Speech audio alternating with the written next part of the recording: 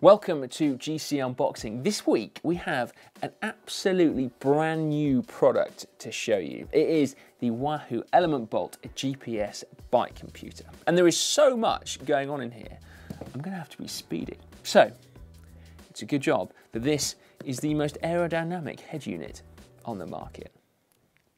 See what I did there? No? Okay. Moving swiftly on. This being GC Unboxing, of course, we will be giving away this very unit to one lucky winner. But not only that, we're also going to have 3 more winners as well, each receiving one of these bad boy Elemnt bolts. That's right, I'll tell you how you can enter at the end of the video. But for now, why don't we spend a moment just savouring this really rather lovely box.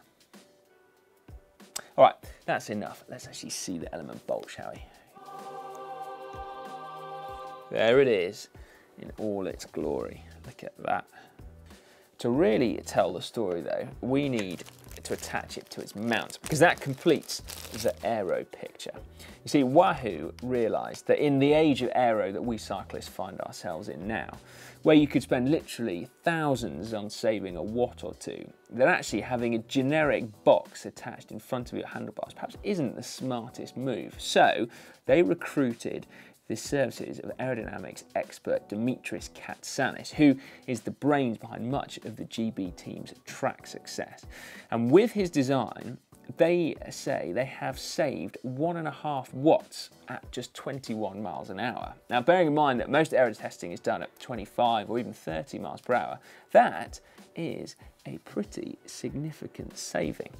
And then, leaving aside aero for a moment, just the aesthetics of having a mount that completely integrates into your head unit is quite a nice touch. And should you wish, if you are riding, I don't know, Paris-Roubaix or something, you could literally make the mount and the head unit one by bolting the mount to the bolt, and then you won't be able to take it off.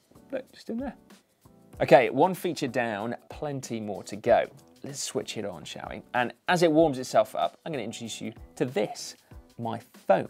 And the reason I'm doing that is because the Bolt and my phone are intrinsically linked, because this has a companion app that utilizes the power of your smartphone to open up a whole new layer of functions. And should you wish, also give you alerts on this as to what is going on your phone in the back pocket.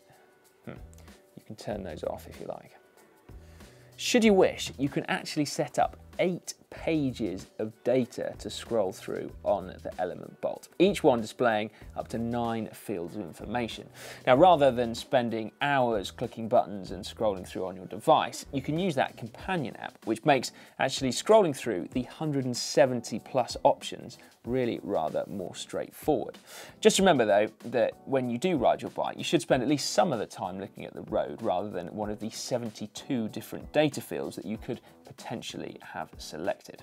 Another clever bit though are these 2 buttons on the side of the device, because they act as a zoom, meaning that you can zoom in and zoom out on your data fields, which is particularly good for those of us that like doing really hard, high-intensity intervals based on power, because as you start to go cross-eyed through oxygen debt, you can still focus on your power target. There we go. There are also little LED lights that come into play on the top to help with that as well. You can set them up to relate to your power zones or your heart rate zones, or your speed in relation to your average speed for that ride. And in use, it feels a little bit like a rev counter. So as you press on the pedals really hard, the lights go red, which corresponds to you pretty much going into the red yourself. And then the lights will also come into function when you are using navigation. This is another big feature of this Wahoo Elemnt Bolt. Just let me scroll through to the map page. There we go. The Wahoo Elemnt and the Wahoo Elemnt Bolt both use open source mapping, meaning that this device comes with preloaded global maps. And then as well as that, it will also give you turn-by-turn instructions if you upload a route to it from something like Ride with GPS or Komoot. And then it will also sync with Strava as well. All you've got to do is authorize those apps using your companion app here. Then they will sync automatically with this, your phone, and then upload onto your device when you connect to Wi-Fi. Undoubtedly though, one of the ace cards of this pairing is the ability to take you anywhere. So on your phone, if you click for search for location, it gives you the ability to either drop a pin or enter an address, or indeed search for something like coffee or beer. And then when you click on it, it will automatically upload a route to this and give you turn-by-turn instructions until you get there. Now, you may, as I was just scrolling through, have just caught sight of the live track function there. And that gives you the ability to share your location and route with anyone you choose. But then you can also, using the mapping page on the device, actually see where other Wahoo users are at any point in time. So if your mates have Wahoo devices as well, and if you happen to drop them, then you can see where they are as you wait for them in the coffee shop.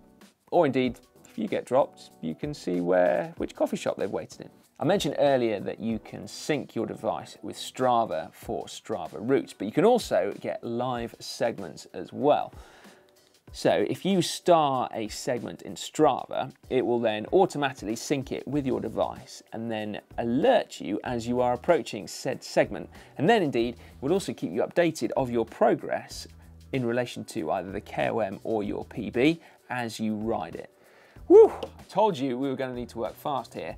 Right, when you press stop on your device, having finished your ride, it automatically uploads all your data to the companion app on your phone, and from there on to Strava or Training Peaks or something like that if you have already authorized them.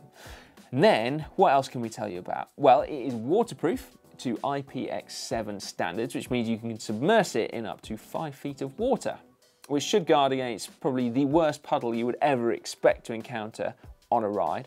And then, the battery life, perhaps one of the most important parts of all. Despite weighing just 60 grams, the battery apparently lasts 15 hours. Finally, if you also have a Wahoo trainer, then you can control it using this Wahoo Elemnt Bolt head unit. Okay, clearly, that is not all the features of this GPS computer. I mean, I haven't even gone through the box and talked about this and well, everything else in there, but if you do need more information, then there is always the Wahoo website if you want to find out a little bit more. But right now, I'm going to bet and say that what you really want to know is how to enter the competition. All right, here it is. In the description below this video, there is a link. Click on that link and you very simply will be taken to the competition app, where unfortunately you will have to answer a fiendishly difficult question. So I hope that you have been paying attention, despite the fact that there has been a lot of information to tell you here. Then, the other thing you need to do is, before going there, make sure you have subscribed to GCN. To do that, just click on the globe. And then more content? Well, why not? If you want to see a debate about indoor versus outdoor training and their relative merits, click just down there. Or for the latest GCN show, click just down there.